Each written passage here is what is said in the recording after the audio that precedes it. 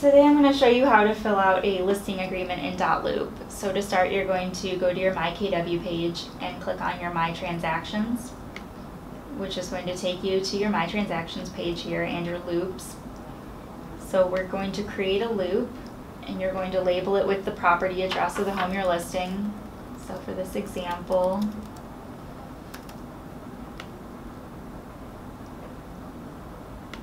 we'll do 5100 River Trail in Lyndhurst. Once you type that up, it should pick it up, and you'll just click on there and create the loop.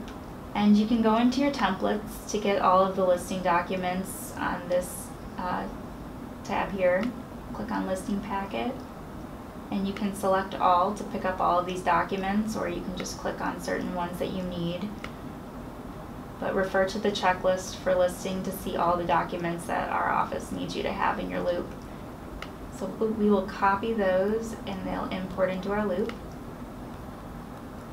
And we're going to focus here on the listing agreement.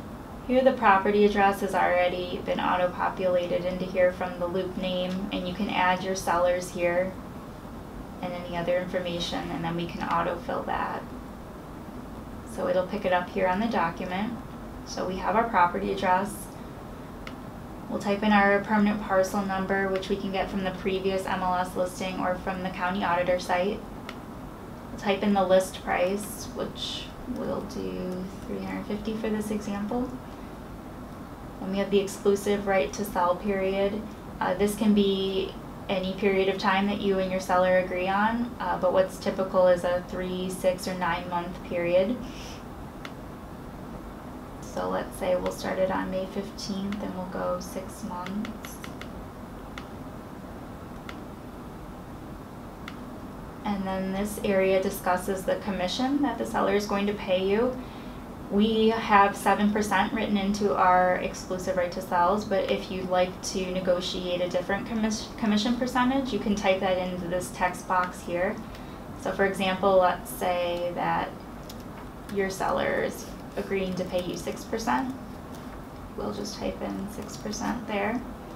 And then if you go up here, you can add a strike through, and we'll just strike right through the 7%, so there's no confusion that your seller is going to pay you 6% plus the $199 additional fee. Then you'll want to make sure that you assign this initial box to your seller so they can initial next to that change. This next section discusses the protection period, just stating that the seller agrees to refer any real estate licensees, customers, or anyone who contacts the seller directly, that they should contact you. And in the event that the property sells within 6 months after the exclusive period has expired and the buyer had any contact with you, that your commission will be honored. There's a cooperation statement just stating that we will cooperate with any brokers who are members of the MLS. Authorization to market, just stating that we do have the right to market the property, take photos, put a for sale sign in the lockbox. A few other things are listed in there. There is a fair housing statement here, just the Ohio Fair Housing Law, stating that you can't discriminate based on these items listed here, or refuse to sell or lease or anything based on these items. This disclosure area just states that the seller agrees to complete the property disclosure and any other disclosures, lead-based paint. And it is important to note here that the broker cannot assist the seller in completing the property disclosure form at all. The confidentiality statement that you as the broker must keep any information that the seller gives you that they state is confidential, that it must be confidential.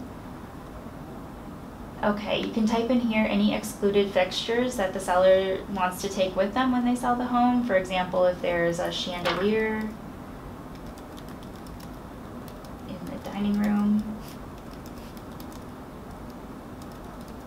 or if there's shelving or anything else that the seller does not want included with the property, you can list that there. The home warranty section, if the seller elects to provide the buyer with a home warranty, you can indicate that here. put that it's by America's Preferred, and let's say we're offering a $3.99 warranty, which will be paid by the seller. The seller acknowledges that they are still responsible for maintaining the property here, stating that this 2-page agreement is a binding agreement. And also note that if the seller is married, make sure that you get both signatures here on these lines. So again, you'll want to make sure that you assign these to your seller. You can type in their address, make sure they print their name, phone number, date, and email addresses. And then here you'll want to sign this box. And that should be everything you need to know in order to fill out the exclusive right to sell agreement.